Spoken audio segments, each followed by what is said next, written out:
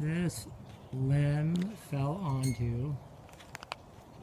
the house from this big oak tree right here, and you can see where it's sheared off there and it's hollow, and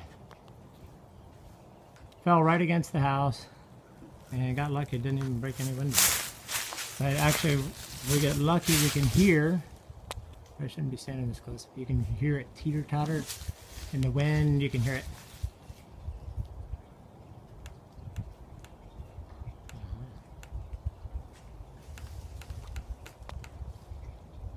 Pretty cool if it fell right now. Well, no, it wouldn't be cool. I'm right underneath. Yeah, I can hear it popping. That's just hung up by those limbs right there. And right over here. So we're going to attempt to get this off of the house.